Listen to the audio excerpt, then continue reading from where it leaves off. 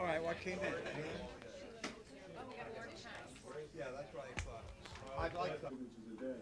Last night, Ross Perot gave out an 800 number for people who wanted information.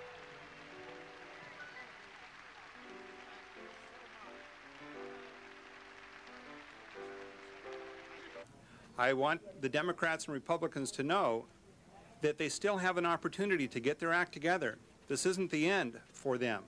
But I'll tell you what, if they don't get it together and get it together fast, their party is over. So we would have But in some states you're getting underway right now. Send it on up. Send it on up. Okay. All right? Thank you.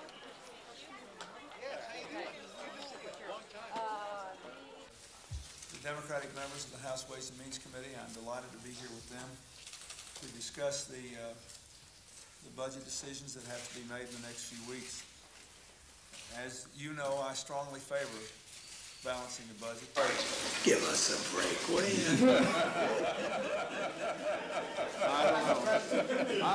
I'm trying to balance the budget, and I'm an ardent promoter of political reform, as you know.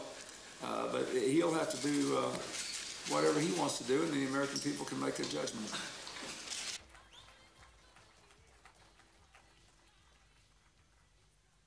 Thank you very much. I appreciate very much.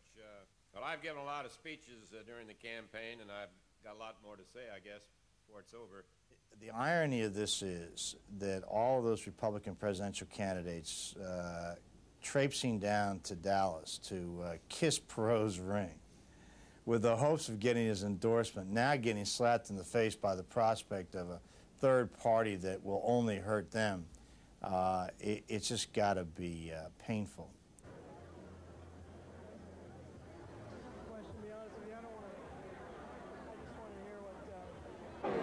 My view is he ought to be out there helping us. We're doing a lot of things that a lot of Perot people wanted us to do. Obviously, Ross has every right to do what he wants to do. But I would hope before it's over he decides to help Republicans who are trying to help the country.